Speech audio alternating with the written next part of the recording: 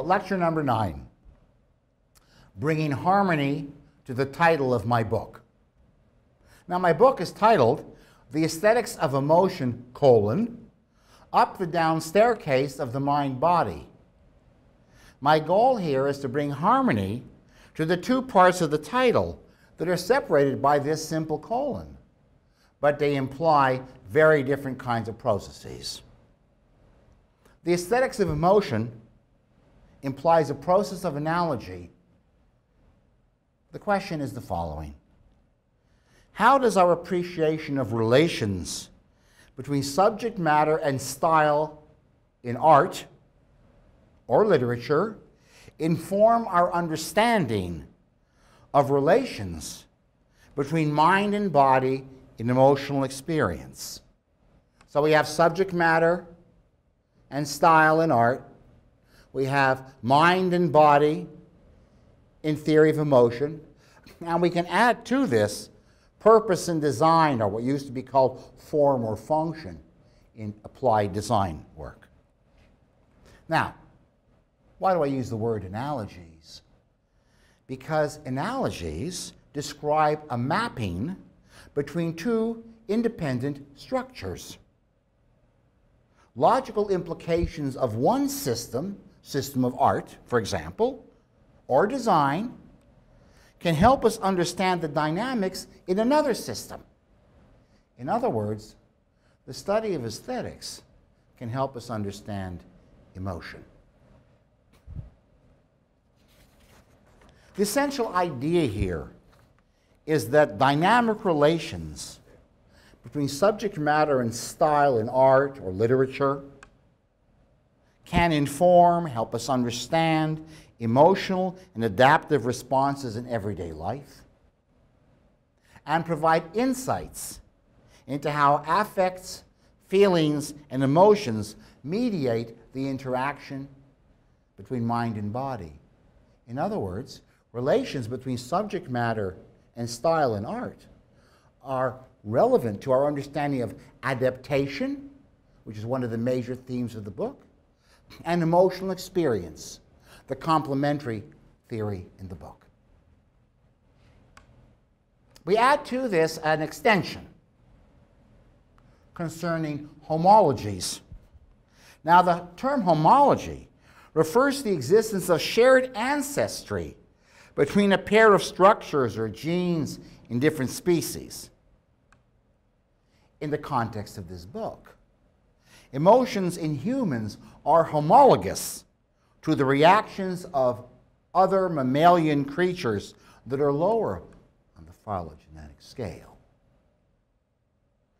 This has been an emphasis for nativist or natural kinds approaches to emotions.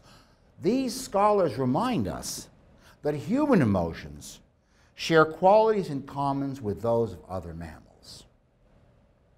It's a complex challenge to address homologies because we need to avoid anthropomorphizing, in other words, attributing human qualities to animals. The crucial factor for us as we move up the scale from lower mammals to humans is the role of language that makes our emotional experiences more complex because they reflect the role of culture and individual experience in interpreting emotionally meaningful situations. The way I've handled it in the context of my book is to say, well, humans are more sophisticated in language and human situations are more complex than those faced by lower mammals, but we share in common with them three fundamental themes. The theme of attachment and loss. In other words, happiness and sadness for us as humans. But attachment and loss occur in both contexts. For lions and for cows and for all manner of animals that appear in Disney films. And humans who are facing refugee status or who find someone lost after all these years. Same kind of theme, just more complex human context. And then, of course, we have the second theme of assertion, and self-preservation, the fight or flight theme, which is associated with fear and anger. And animals experience fear and anger just as humans experience fear and anger. It's just that the human context is more sophisticated, more complex, more diverse, unfolds over time historically, but that has the same kind of themes appear as we go from Bible times, pre-Bible times, to our current era. And finally, the theme of absorption or attraction and repulsion, having to do with interest and disgust. Because interest is something that people will attribute to their cats, playing with a ball of yarn, or a dog chasing or turning anything into a play object that will make you fetch. They're absorbed. We are absorbed in paintings, but we're absorbed. They're absorbed. And disgust is the paradigm of the rejection of the food that can be dangerous for us, whether it's in animals or children. And then it becomes more complex, as disgust can be discussed with reference to another social group in a political context. What's my point? In homologies, we find continuity across the species, and I'm arguing that there are certain fundamental situational themes that are shared, that are tied to emotions that are shared. But in humans, the meaning is more sophisticated, but the paradigm is there. To what extent the language and complexity of social situations transform these basic emotional reactions? It's a challenge for scholars. Now, I switch over to the other side of the colon, the moving up and down the staircase of the mind-body. And this is related to metaphorical processes, in a sense. What do I mean? Well, how does this staircase image inform our understanding of everyday and separately aesthetic experiences? This is about metaphors.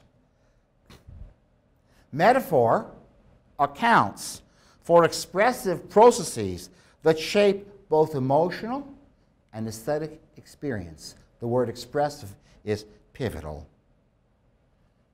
And this is where our hierarchies come into play. Hierarchy being a central theme of the book. Metaphors pertain to a bottom-up hierarchy. In this hierarchy, as I've stated in the different lectures, the hierarchy is always more concrete at the bottom and more abstract at the top. So a metaphor, such as life as a journey, results from intuiting deeper resemblances in the midst of surface differences between the target, life, and the source, a journey. There's something about the concept of journey as a descriptor that colors our understanding of life. Life is a river. Life is like moving through rapids. Something about the river and the rapids and the journey gives us a deeper understanding, an experiential understanding of the meaning of life. The target term, life, is always more abstract than the source term, which is established conditions for what we call a dynamic asymmetry. There's something about this concreteness that gives it power, that gives it impact, to color the more abstract term. The concrete term energizes and modifies the more abstract one. Metaphorical effects are always bottom-up. Metaphors shape our experiences in spontaneous ways, and we are not consciously aware of this process, but only the overall effect. In other words, we cannot experience a metaphor in the moment and understand the underlying process at one and the same time. Because when we experience a metaphor, we're on the inside. And when we understand the logic, so to speak, of a metaphor, we're on the outside. We can't be in both places at once. Consider in the context of aesthetics. How do metaphors work here? What is a bottom-up effect here? In this model, the bottom-up effect of a painting, an artwork, can create a kind of evocative atmosphere within which the subject matter is experienced. Let me explain, and I will show you a couple examples of paintings in which this is demonstrated. Remember, at the top end, the more abstract end, we have the subject matter of the work,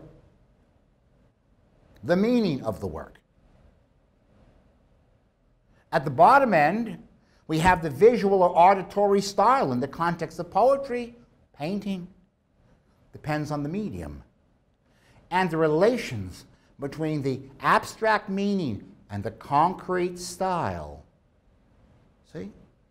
Always take place in an aesthetic context. We know we're looking at art or reading a poem or reading a novel. We expect relations between the two, and they can be seen as complementary. As the viewer or the reader tries to grasp the meaning of the work while moving through the medium, the structure of the medium can shape our experience. And we can enter into the work to greater degrees or lesser degrees and build a bridge between itself and our own feelings as a function of the atmosphere that's created around it, the atmosphere of the experience of the aesthetic event. Now we can be more or less familiar with the story. We can be more or less familiar with the iconography and the external references, but this concrete style of the painting, how the image is created, whether it's hard-edged or soft-edged, something we've discussed in a previous lecture.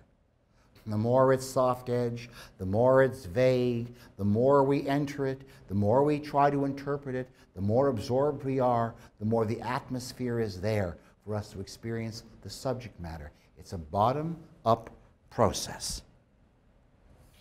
It shapes our experience of the subject matter. It can resonate with the subject matter. Now, this can happen unconsciously and automatically below the threshold of awareness. An important point should be made here. In the 21st century, Impressionist painting of the 1870s in France, 1880s in France, demands a lot of money, is seen as a very special kind of style that's expressive. We look at it in museums and are moved by it. But the Parisians who first saw it rejected it because they just saw it as a sketch. They wanted precision.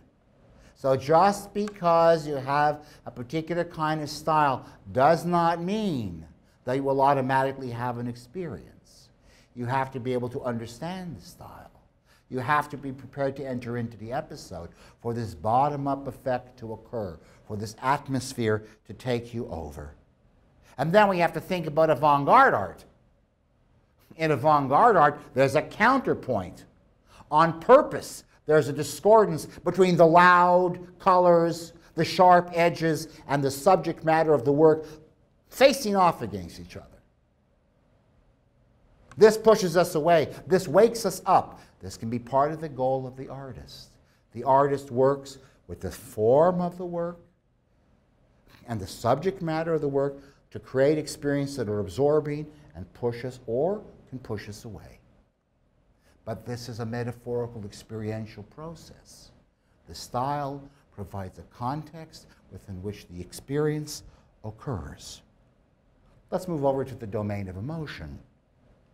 Now, as I've explained, emotions sit on appetites and needs that work homeostatically. And above that we have affects, which are dimensions of bodily response in pain and pleasure or excitement that can be conditioned, that can work according to an opponent process dynamic.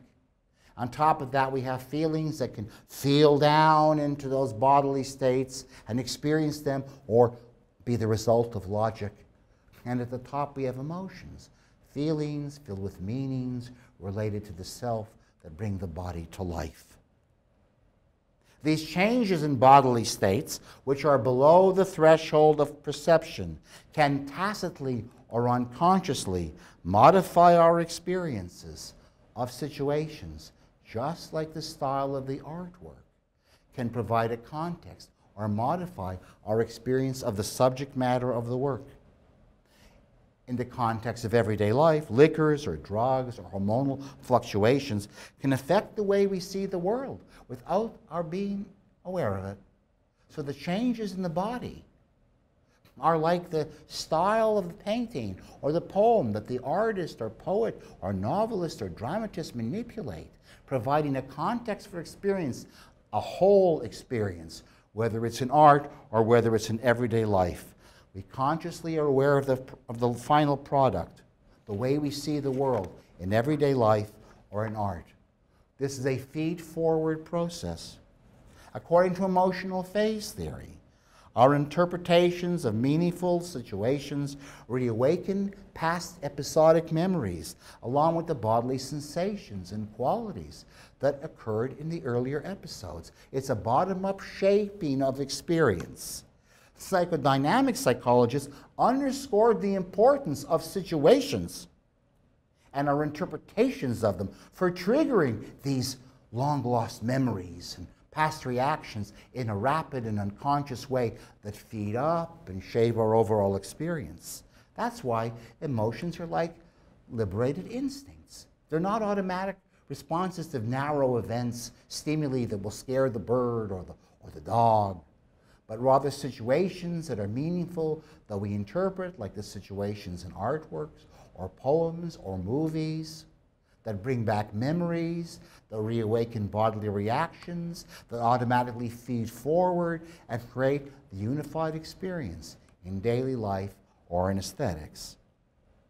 That's why they're holistic, because they're shaped by bodily responses that work with meanings to embed us on the inside of lived experiences. And that's in the sense in which they're bottom up. They shape the form of the experience, just like the style of the painting shapes the form of our encounters in the museum. And that's why, both with paintings and poems and novels and everyday life experiences, phenomenological psychologists have reminded us that time changes, closes in, opens up in space, faster, slower, causality can break down. We can feel on the outside, forced on the outside, or drawn to the inside of the event. Distortion is the hallmark of emotional experience and aesthetic experience. In other words, when we're moved by a situation or we're moved by an artwork, we're drawn in. We have a whole unified experience that has these properties of time and shape. The opposite can occur for us in the top-down context, where in our attempts to adjust the situations, to adapt the situations, to see things in a realistic way, to see paintings in a realistic way, we inhibit our emotions top-down. We sit on them. We don't permit ourselves to have them. It's in that sense that the realism of painting and the realism of practical everyday life are the same. The function of the style of the painting is to help us read what it's about. We don't have to have feelings. We just have to read the subject matter. In everyday life, the function of the body is to help us respond in a practical way to challenges and realize our goals. Keep the emotions out of it. Solve the problems first. So in the end, the aesthetics of emotion and up to down staircase of the mind-body help us move to aesthetics to see how can our understanding of the arts inform our understanding of emotions in everyday life. And the hierarchy of up the down staircase, the bottom-up metaphor that shapes our whole experience spontaneously, automatically, provides a context both for aesthetics and everyday life. And in the contrast to it, the pragmatics of everyday life that does not want emotion because it can get in the way of our understanding the film. If we're a film critic or theater critic, understanding what the painting is about, is it good or is it bad? Don't let emotion get in the way. These are complementary processes. The bottom-up spontaneity and the top-down inhibitory are the two phases of spontaneous whole experience in life, finding meaning in life and in art, and on the other hand, following the Darwinian path to solving our needs and adapting to our worlds. Thank you for listening to the lectures.